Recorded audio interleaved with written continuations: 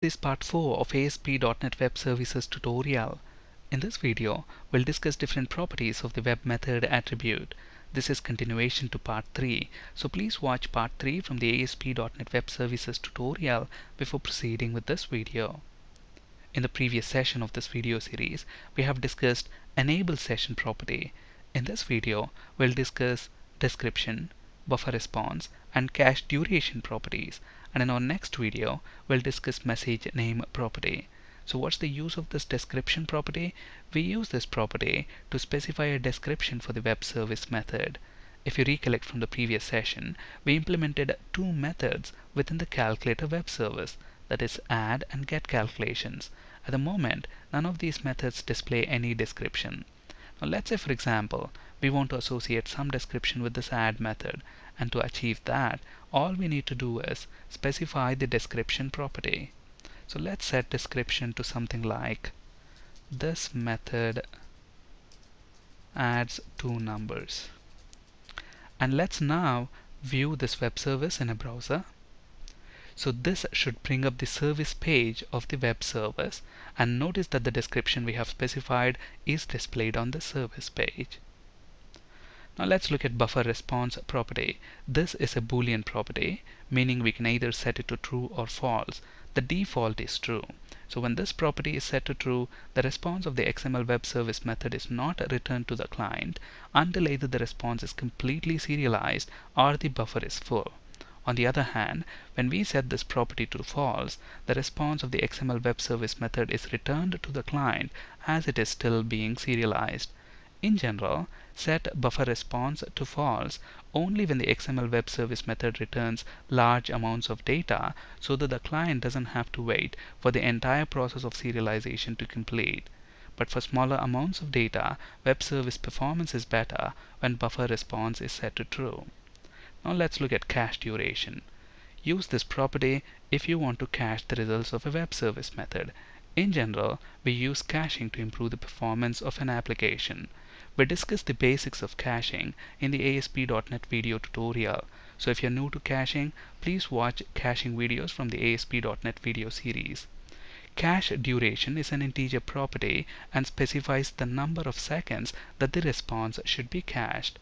And keep in mind, a response is cached for each unique parameter. Let's understand using caching duration with an example. Let's flip to Visual Studio. Let's view the web form in the browser. Now, at the moment, every time we click this add button, the web service method will be processed and the response will be returned from that web service method. So even if we send the same parameters, still the web service method will be executed and then the response will be sent back. Now, when we send same parameters to the web service method, there's no point in re-executing it because we know that we're going to get the same response. So it's better to cache the response of the web service method to improve the performance of the application. So if we want to cache the response of a web service method, all we need to do is use cache duration property. And this is an integer property. So if we specify cache duration as 20, then the response of this method will be cached for 20 seconds. So let's build our web service.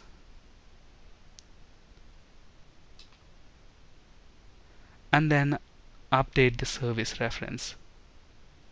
So this process should regenerate the proxy class.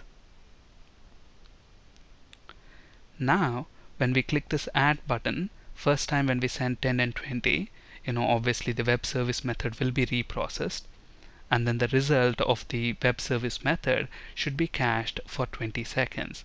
Now, if we leave the parameters as same 10 and 20 and then click the add button once again, if we are within that 20 seconds, then the web service will not be reprocessed.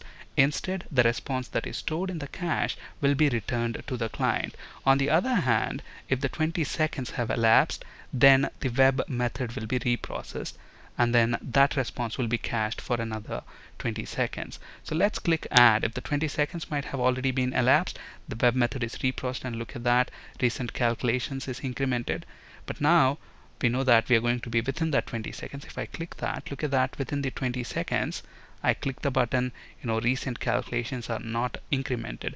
This proves that the web method response is cached. Okay, so let's click this once again. 20 seconds might have elapsed, so I click it again. Now it doesn't increment those recent calculations. But if we were to change the parameters, let's change 10 to 20. So we are now adding 20 and 20. So these are different parameters. So when I click this add button, look at that. Since these are different parameters, a separate response will be cached. Okay, but then if we click again, look at that, it doesn't increment those recent calculations, proving that it's actually caching that response. Alright, in our next video we'll discuss message name property. That's it for today. Thank you for listening. Have a great day.